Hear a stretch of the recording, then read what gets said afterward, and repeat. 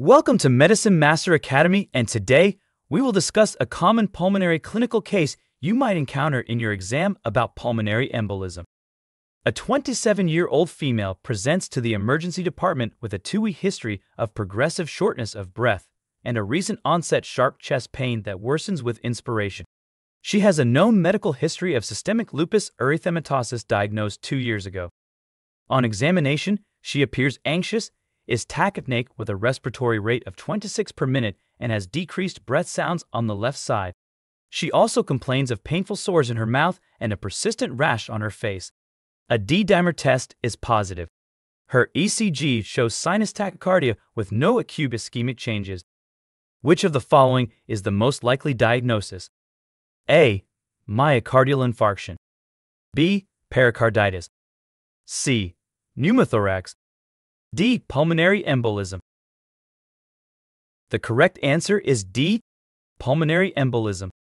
In this case, the patient's symptoms prompted the consideration of a pulmonary embolism as a potential cause, and the positive D-dimer test further supported this suspicion.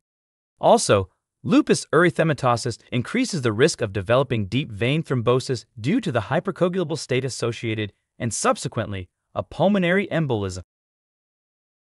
The sharp pleuritic chest pain is likely due to the irritation of the pleura caused by the pulmonary embolism.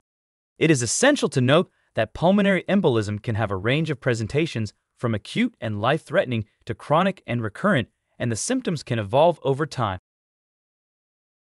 CT pulmonary angiogram is the most accurate diagnostic test to diagnose a pulmonary embolism. This image shows a large pulmonary embolism at the bifurcation of the pulmonary artery. This is called a saddle embolism. Let's discuss the incorrect answers.